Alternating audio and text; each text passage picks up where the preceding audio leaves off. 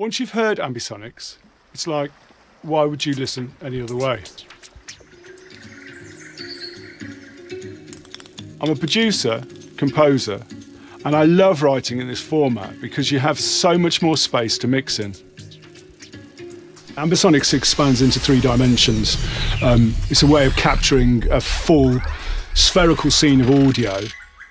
So, you know, it captures forwards, backwards, left and right, up and down, and it captures them all equally. If it's stereo the client wants, I still mix in Ambisonics because Ambisonics allows you to output at any format at the end of it. I managed to get hold of some Ambisonic sound files and I was blown away by them. The sound of them was so good that I stopped everything I was doing. I thought, I'm not going to do this mix, I am going to mix it in Ambisonics. As you can see, this is a bit of a pain to put in your front lounge.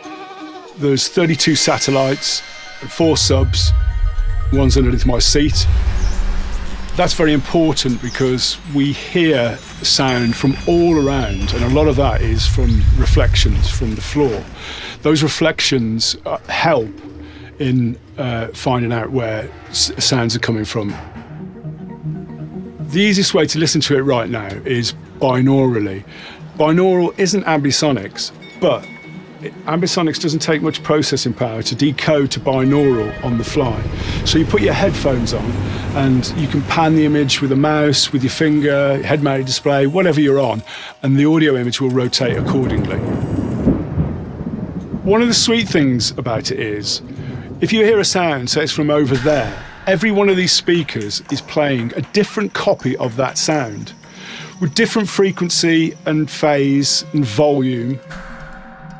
You wouldn't hear one sound that comes from only over there. There'll be reflections from everywhere.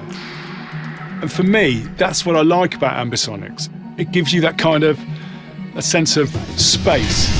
It puts you inside that space.